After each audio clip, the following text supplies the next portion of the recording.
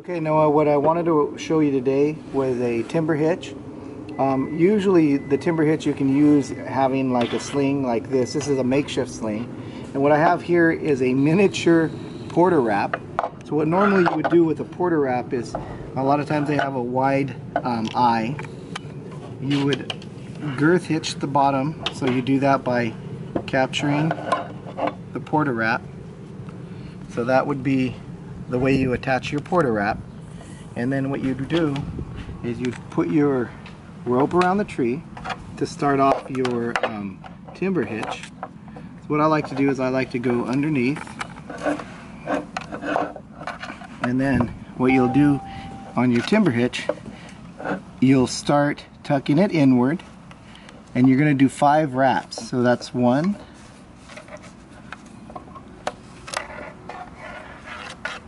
and here's a second, 2, 3, 4, and then this is the 5th. Alright, now normally what you would want is all of these to be spaced evenly and not bunched up. It works if they're spaced, so when you put weight on your porter wrap, it wouldn't let it run. So the excess you could just put off to the side or tuck in the back. But that's the timber hitch. Okay, Noah, so the next knot that I wanted to show you was a cow hitch. A cow hitch is basically a girth hitch tied at the end of the line. So a girth hitch, just say you had a long line, a girth hitch is a knot that you can make 2 loops, right? And then you put your object in, and then you choke it. So that's the girth hitch.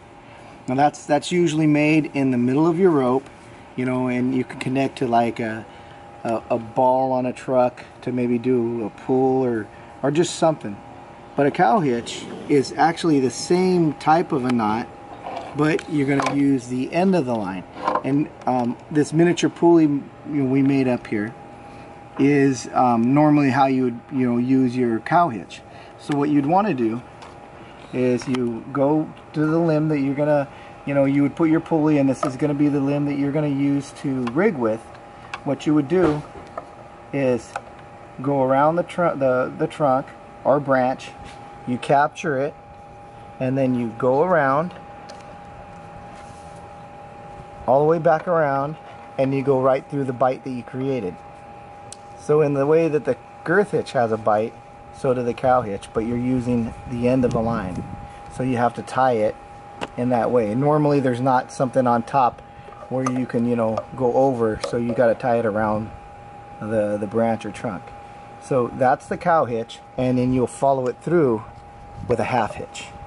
So push this through, and the half hitch will stop this knot from sliding. So that's a complete knot there.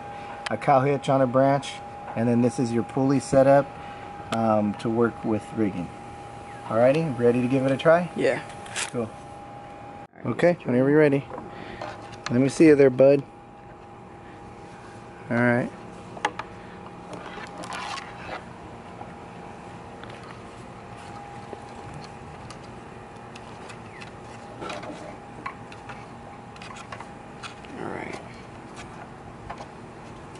I know it sounds funny, but it's good to count. Yeah. Especially as you're learning. Yeah. And so like this is actually, really slick. It's not like a regular bark tree. This would grip a lot more, so you won't really be able to pull very hard and see how it actually is gonna work. There you go. 5. There you go. And so you'll snug it up, pushing down on the eye. Yeah, that's the eye there, and there you go. And yeah, they're evenly spaced. It looks good. So that right there is the timber hitch. Yes. Catch it, right? Yeah, and bring your pulley up higher. Yeah, they're gonna catch it. Now there you go.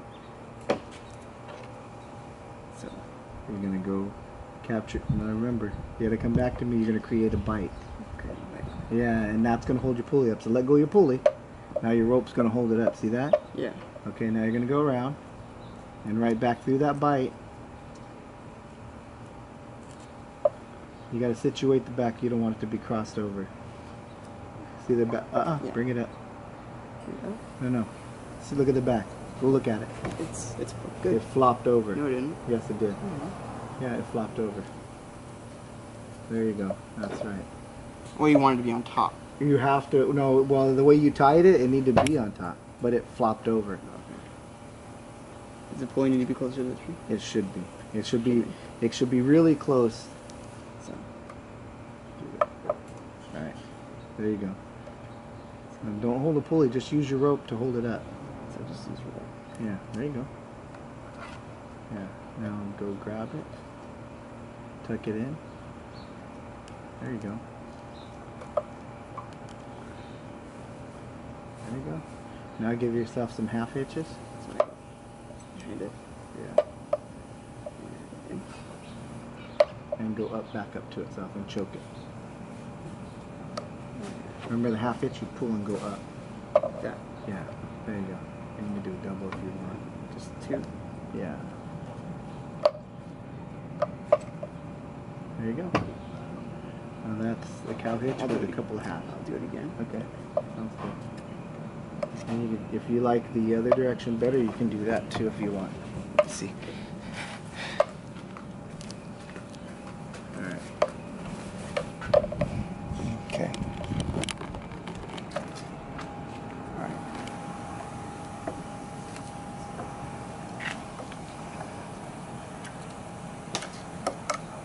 There you go. There you go.